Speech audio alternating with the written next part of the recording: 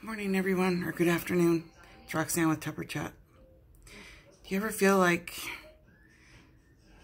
nothing is going right, and no matter how hard you try, it's not working? Yeah, been feeling like that lately. I got this little thing in the mail. You get some unsolicited mail sometime, and I opened it up, and it was a free sample of a 365-day devotional. It's for the months of October and November, Strength and Grace. And it's from, I think it's from Guidewires. No, it's called Strength and Grace. It's from Strength and Grace. But so today is October the 8th, and I went in and read the devotional for today, pressing the reset button.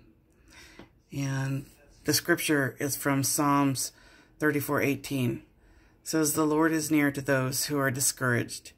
He saves those who have lost all hope."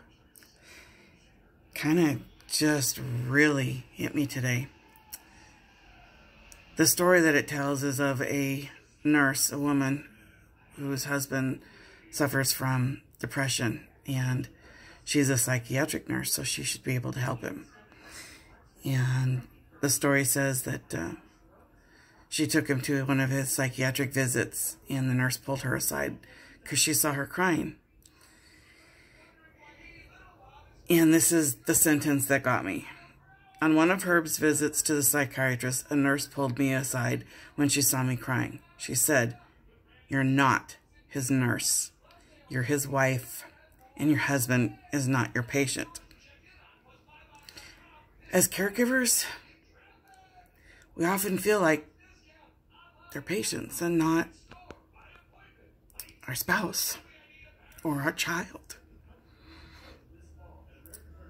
And God wants you to know that He hears that, and He understands that, and He's there for you. It says you have to press the reset button on your brain and be a caregiver to yourself.